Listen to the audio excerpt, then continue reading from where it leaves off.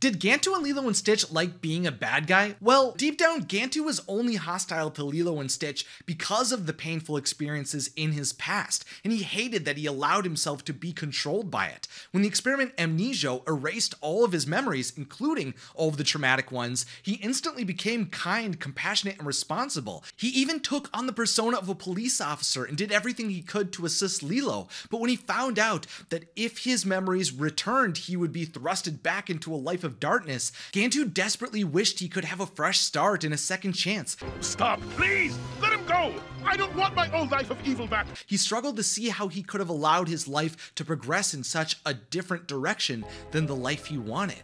Who am I? I'm lost.